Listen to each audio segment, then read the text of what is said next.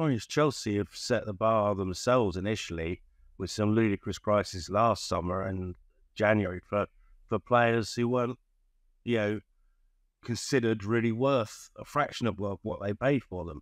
And then the Saudis came in and inflated it all again. And, suddenly we're in the middle of a world recession, which is supposed to bring sanity to us all. Football's going absolutely crazy again. Um, I don't know how it's all sustainable, certainly not Stamford Bridge. These long-term contracts, I look forward to seeing them all play in their 30s at Stamford Bridge because no one can afford to pay their wages, however good they are.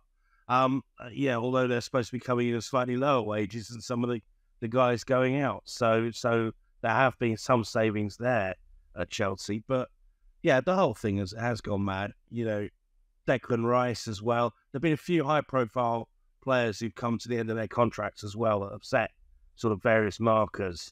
And that's kind of dictated the way that the market's gone. And it is the fear of dropping out and missing out on the Champions League, on the Premier League, that make people gamble money they possibly don't really have to make sure they stay in there. And, again, we've been predicting the bubble bursting for football for such a long time. Yeah, you get bored saying it, but there are going to be clubs that go by the wayside lower down the pyramid that are trying to keep up with the Joneses or whatever.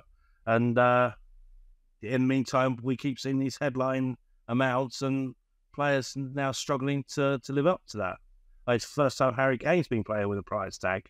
That's a new dynamic for him. And, he's just one example of individuals now we're tuning into to say, literally, to decide, are they worth it?